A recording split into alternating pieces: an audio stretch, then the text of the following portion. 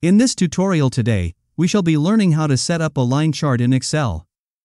We shall be using this Excel template as an example. Here we have this data comprising some years and product sales for these years. Now we want to convert this data to a line chart. For us to do this, we go to Insert tab. From the chart group, you can click on Recommended Chart. It will bring up this dialog box containing some recommended charts.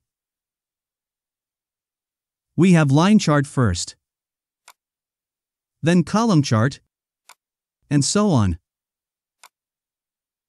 I click on line chart and click OK. In the vertical axis, we have product sale. Below at the horizontal axis, we have the years. Another method of inserting the line chart is to click the Insert tab. From the chart group, select the line chart icon. From the charts provided by Excel, I select this one for this tutorial. You notice that while we have the product sale at the vertical axis, the years was not visible at the horizontal axis. We also have this line representing the years. I want to remove the line, as it is not needed for this tutorial, and also make the years visible in the chart. I click here on Select Data. From the dialog box, I make some adjustments. To remove the line, under Legend Entries, I click Years and click Remove. To make the years visible, I go to the horizontal axis and click Edit. I select the years. You notice that it has appeared here already. I click OK. Click OK again.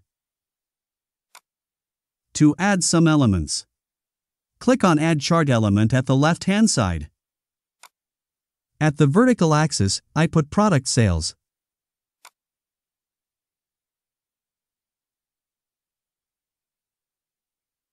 Here at the horizontal axis, I put years.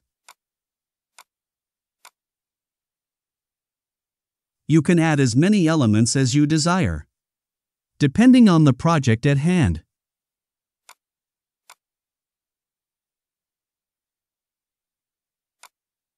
Also, from these icons at the right side of the chart, you can add the elements.